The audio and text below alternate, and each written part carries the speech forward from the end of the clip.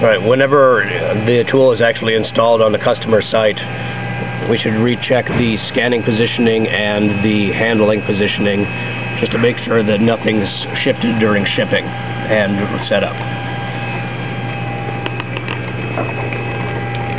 In order to use the RCC software right now, we have to return to COM1. That'll be updated in the future once we get the new version of RCC from Logasol.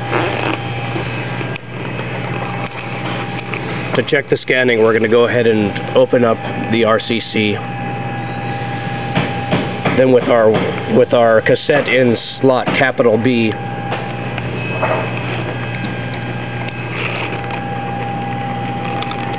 we're going to say to test the scanning position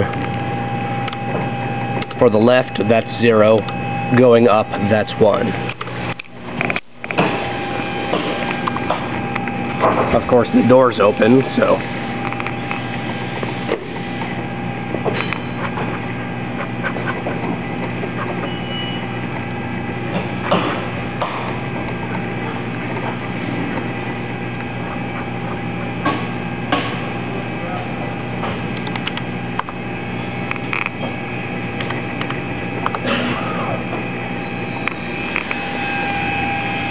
can you do that again?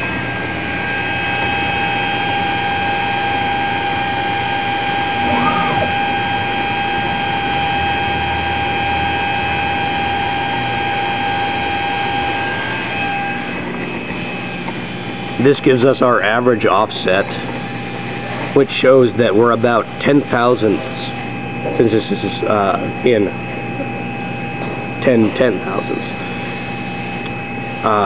This shows us that we're about 10 thousandths above where we are, below where we need to be.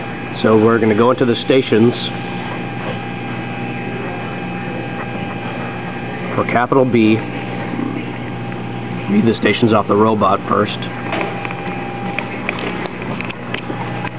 And then we're going to add, rounding up, we're going to add 10 thousandths to each of the Z positions. It's very important that it be each of the Z positions and they all be identical.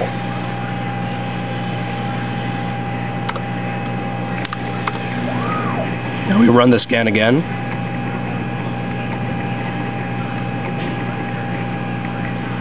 And verify that we actually have gotten much closer. We are now within 5/10 thousandths of accuracy given the average offset of the wafers.